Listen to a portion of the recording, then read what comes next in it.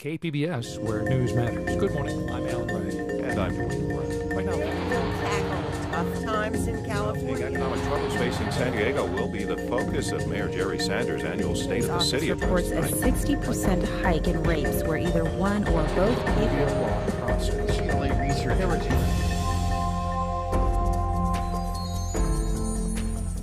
Hello everyone, I'm Joanne Ferry and thanks for joining us. We're preempting San Diego Week this holiday weekend and instead we'll air an Envision San Diego special. We'll hear a little bit more about the Obama administration's proposed public health care plan at the end of the program from Kathleen Sebelius, Secretary of Health and Human Services. But first, here's Right to Health.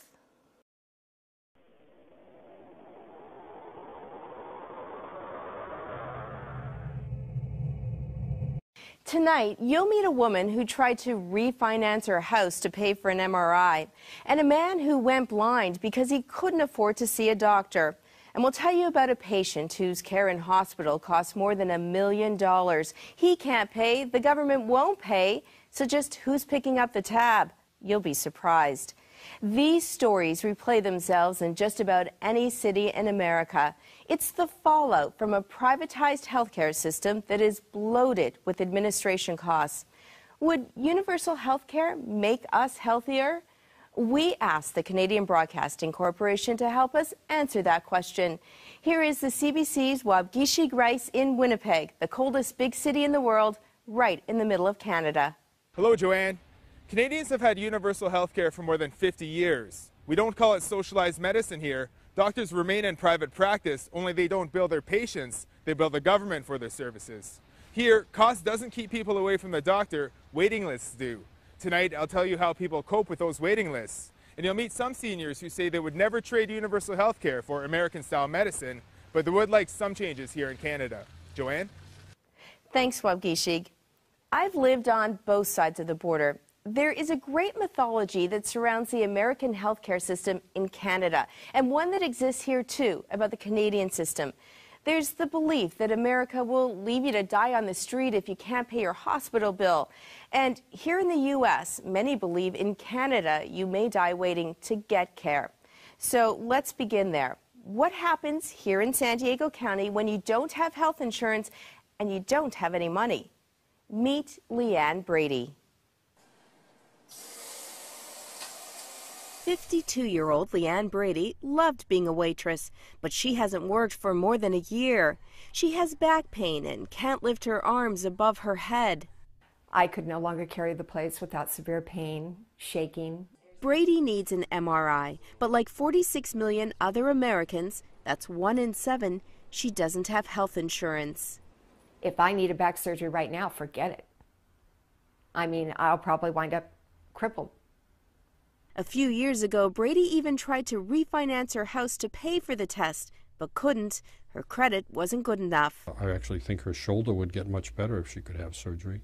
Dr. Jeffrey Gordon is Brady's doctor. He sees her regularly for about $15 a visit, about 1/10 what a doctor could bill for an office visit. What I would only call shocking gap. Dr. Gordon lectures to other doctors on what's wrong with America's healthcare system. It's set up to make money for insurance companies and pharmaceutical companies and surgical instrument companies. According to the California Medical Association, private health insurance companies made more than $4 billion in profit last year and spent another $6 billion on administrative costs. In this country, if you have the money or good insurance, you'll virtually never wait for something like an MRI. But if you're broke, you'll never even make it on a list. Don't get sick in America. That's the way it is. Nice and deep. If you do get sick in America and you don't have insurance, you'll probably end up here, in the emergency room. A federal law requires all emergency rooms to treat patients regardless of their ability to pay. As a result, emergency room doctors are seeing patients for illnesses that should have been diagnosed and treated by primary care doctors. Such as renal disease, heart disease, diabetes, hypertension. They could have probably prevented them from coming in from this acute problem and a huge bill and hospitalization. February 25th. We met Betty Ann Bayless in the emergency room. She has insurance, but it only pays for her breathing medication 10 months out of a year. And I can't afford it too much. So I have to skip, maybe 1 day, 2 days, 3, 4 days at the most on my medicine. Making the problem worse is the increasing cost of health insurance. Premiums have nearly doubled in the past 8 years, and that's affecting the middle class. Employers are dropping them from health care plans, or their premiums are so expensive, they're dropping out on their own. Dr. Gordon supports a publicly funded health system like Canada. He tells the story of his Canadian friend's son who hurt his knee in California and didn't have insurance. The doctor's advice? Fly home to Canada. I bet you people in Canada are saying, I wonder how long he waited to have a surgery. Waiting is much better than going without, or going broke, or going bankrupt, or having to take money from your mortgage or from your home equity or your kid's college fund to pay for your medical care.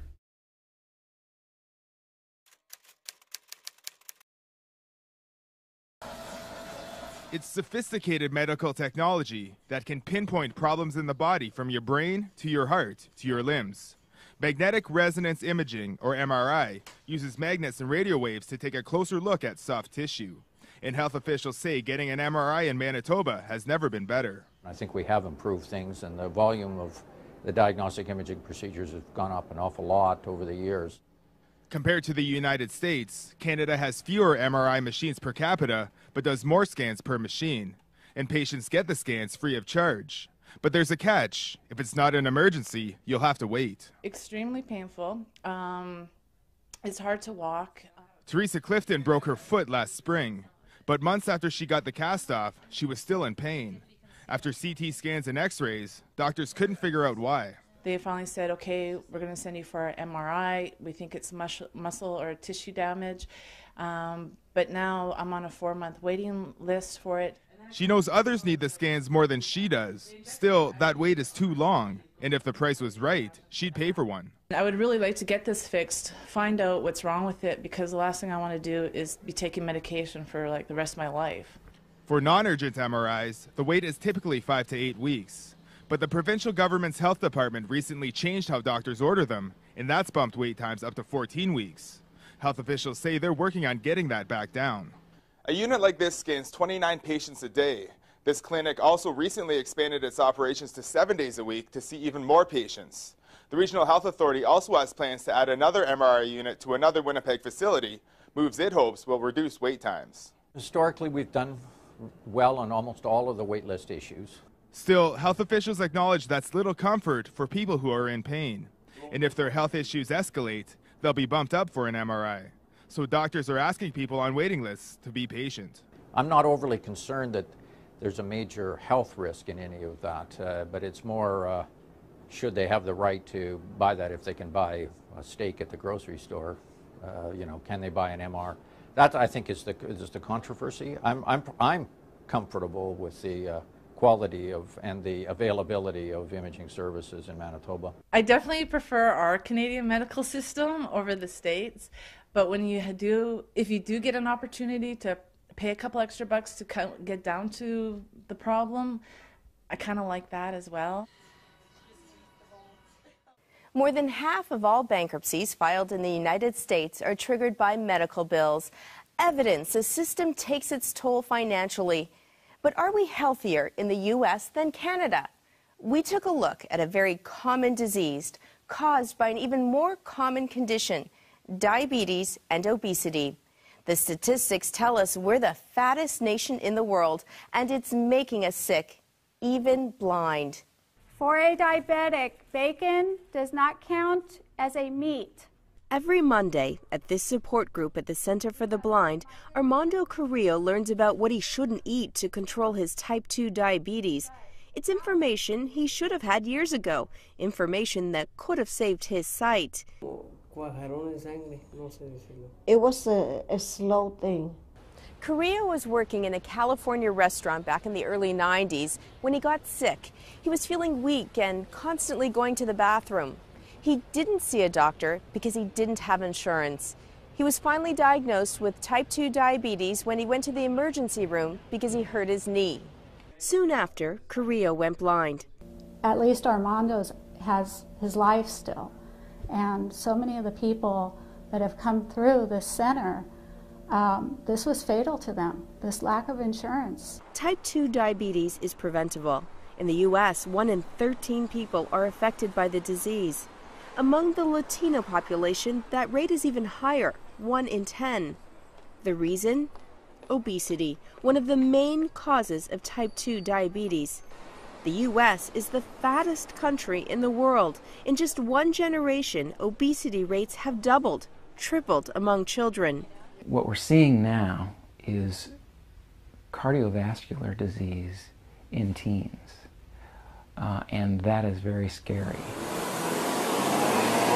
Fast food and TV contribute to our waistlines. So does all this sitting in traffic. And as the economy struggles, it's becoming more difficult for Americans to buy healthy food. But for example, a hamburger costs less than a veggie burger. On average, people living in low-income neighborhoods have 5 fast food outlets and convenience stores near their home, twice the number than their more affluent neighbors. Obesity rates are higher in America than in Canada, especially among women. And despite the year-round good weather and access to all this, more Californians are overweight than in a place like Manitoba, Canada, where cold weather and snow keep people indoors 6 months a year. Experts say it may come down to health care and a simple visit to a family doctor. But government programs like Medicare don't kick in until people with diabetes are on dialysis. My brothers, my aunt, my uncle. Carrillo lists all his family members who also have diabetes. He's learning now why the disease has affected his family. And now that Carrillo's blind and had a kidney transplant, he has 2 government-funded healthcare plans. The irony of the American healthcare system is not lost on a man who worked all his life but couldn't afford to see a doctor to prevent a disease that in the end cost him his vision and a kidney, and now costs the government tens of thousands of dollars in care and disability.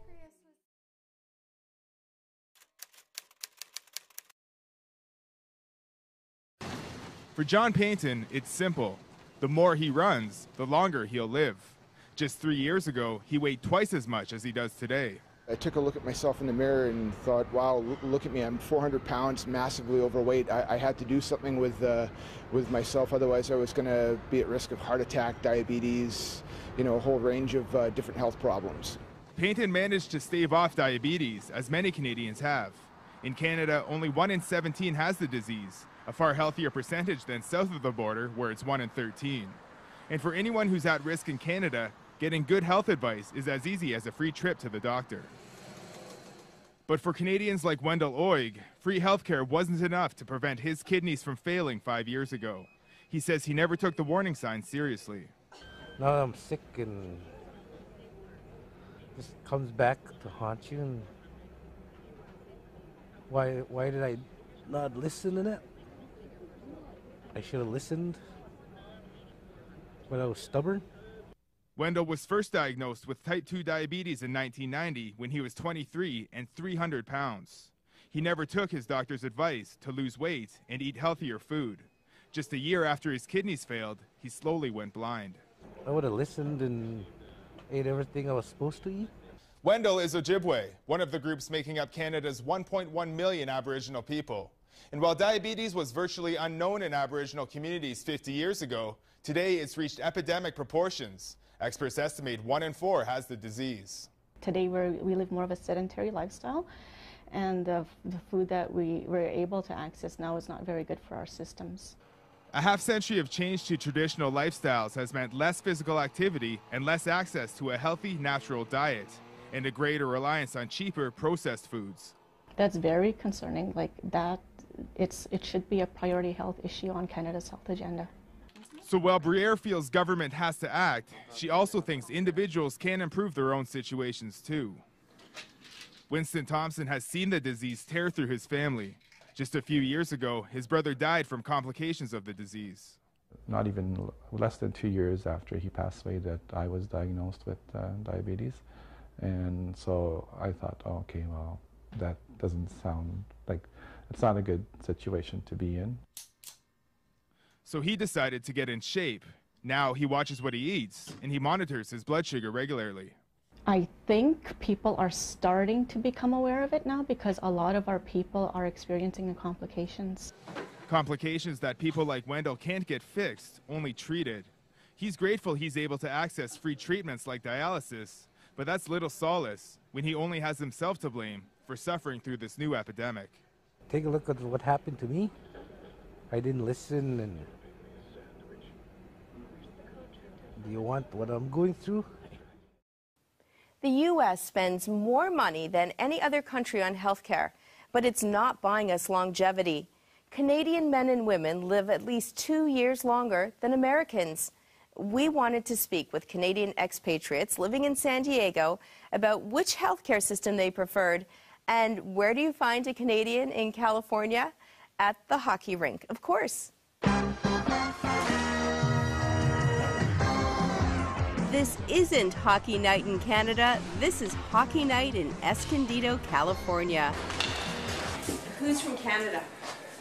Almost all of these players are Canadian, a handful from Winnipeg. Like, we've all been cut playing hockey, and you go to the wrong hospital if you're just new. When they're asked which country has better health care, Canada versus the U.S., there's no clear winner. Rob Carr moved here years ago from Alberta. His 22-year-old daughter can't get insurance because she once had a benign cyst on her ovary. Nothing, but now it's called a precondition, so she can't get health care anywhere. Rob, that's the difference. We were talking about who falls through the cracks. That's Winnipegger Jeff Leibel. He's an immigration lawyer. He moved to San Diego 15 years ago and has a successful law practice helping thousands more Canadians immigrate to the U.S. The Canadians' biggest fear of moving to the States, without a doubt, is the healthcare system. But it's a misconception that is usually cleared up when they visit an American doctor or see the inside of an American hospital. Leibel's first experience with the healthcare system happened just months after he arrived in the States. He had pain in his leg for weeks. When he finally saw a doctor, he learned he had a blood clot. Leibel says if he'd been living in Canada, he probably would not have seen a doctor. He assumed he'd have to wait weeks or even months for an appointment, and that could have been fatal. As a Canadian growing up, I feel that everybody should have access to health care. And the last thing you want to be worried about when you're sick is how am I going to pay for it, or what am I going to do? Am I going to get $100,000 in bills? But you also should have access to good health care and immediate health care. There's no point having free health care if you're going to die waiting for it. Canada spends about 10% of its gross domestic product on health care. The U.S. spends more, about 16%. But still, here in America, 1 out of 7 people has no health coverage. A lot of people will not agree with me on this, but I'm going to tell you that health care should be a right for every American. But not the way they do it in Canada, Jan Spenceley says. She's a former hospital administrator turned advocate. I don't want to wait a year for an MRI like Canada does. And I don't want my father, who needed hip surgery, to wait for more than a year for hip surgery because it was debilitating. And so I think that we have to not, first of all, I don't use Canada as the only model. I think that we need to be looking at the world and picking and choosing the best and what fits our culture and our world. I think it all comes down to, is it a privilege or is it a right? I think in Canada they see it as a right, here we see it as a privilege. Leibel believes health care is a right, but like a lot of Canadians accustomed to waiting, he feels privileged he has immediate access to care here in San Diego. It's something he wishes for his parents back in Canada. Sometimes I get the urge to say, get on a plane and come on down here and we can get that treatment down here quick. And then you take the results back home and have them deal with it. They haven't done it yet, but I can see it happening.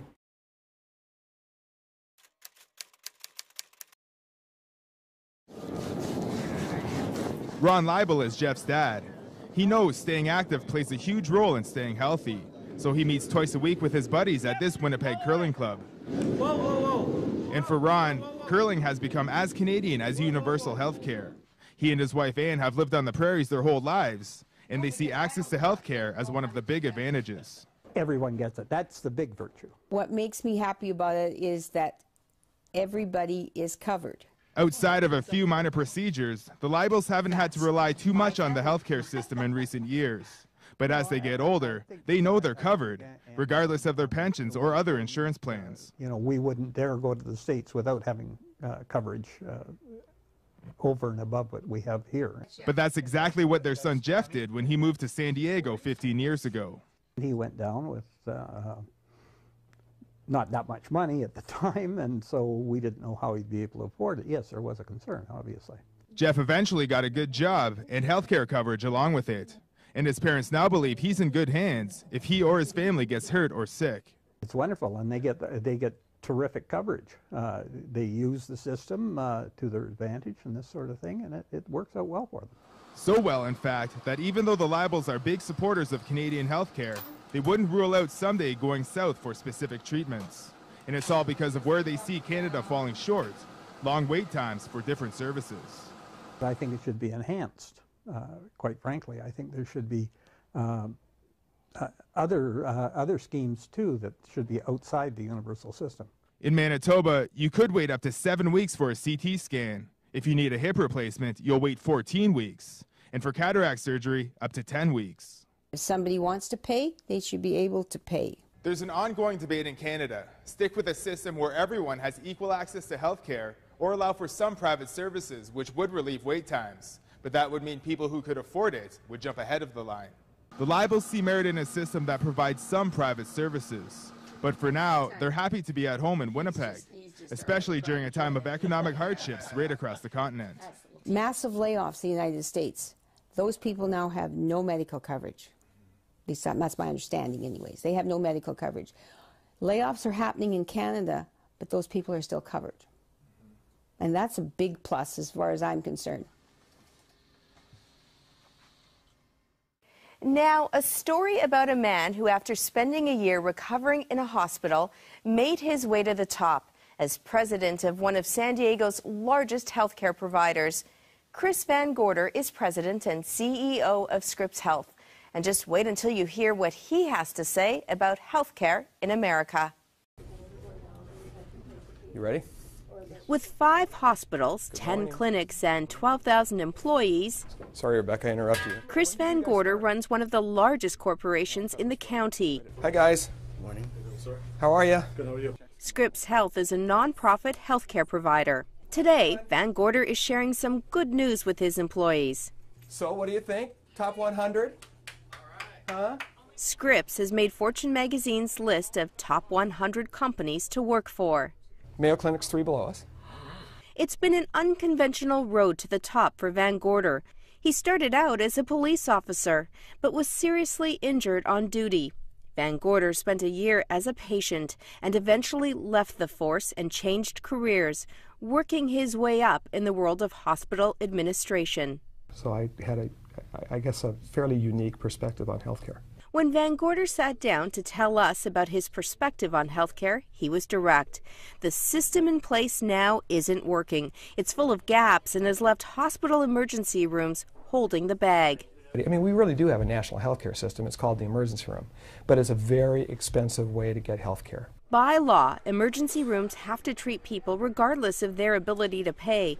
According to a San Diego study, nearly half the people in emergency rooms could have seen a family doctor instead.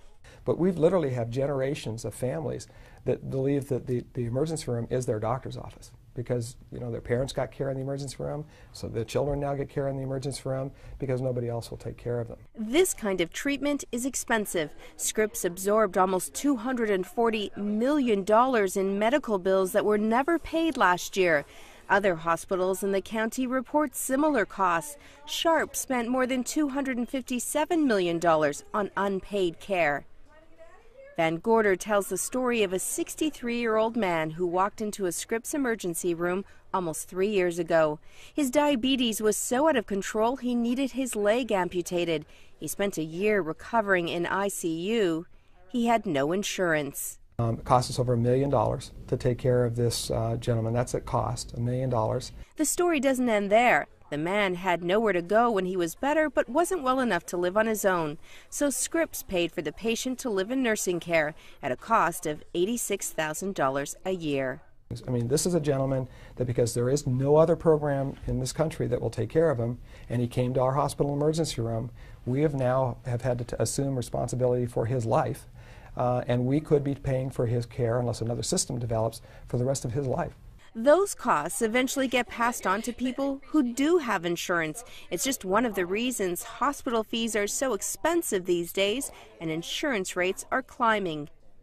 Van Gorder believes health care would be cheaper for everyone if everyone had health care. That is, a more regulated system that allowed everyone to buy in at affordable rates. I can't imagine looking at somebody that needs health care and saying, oh, I'm sorry, you don't have health care, and I'm just going to leave you now. You can't do that as a health care provider. I mean, these are human beings that have a right to health care because we have the ability of delivering that health care. The issue isn't the desire of providers to give care. It's the economics of health care. That's the problem. We need to fix the economics of health care. President Barack Obama has committed to the creation of a health care reform bill this year. His proposal for a public health care plan is being opposed by private insurance companies and has been slow to gain support from legislators. Kathleen Sebelius, Secretary of Health and Human Services, was on the NewsHour recently, and she spoke about how the president's plan would impact all Americans. He's a pretty strong proponent of a new marketplace for those Americans who can't afford the coverage they have, don't like the coverage they have, or have no coverage at all. A marketplace that would have private plans standing side by side with a public option. Some competition and some choice for consumers, he thinks, is a very good thing, and so do I. We'll continue to cover this issue here on San Diego Week. Join us again next Friday night at 7. Thanks for watching.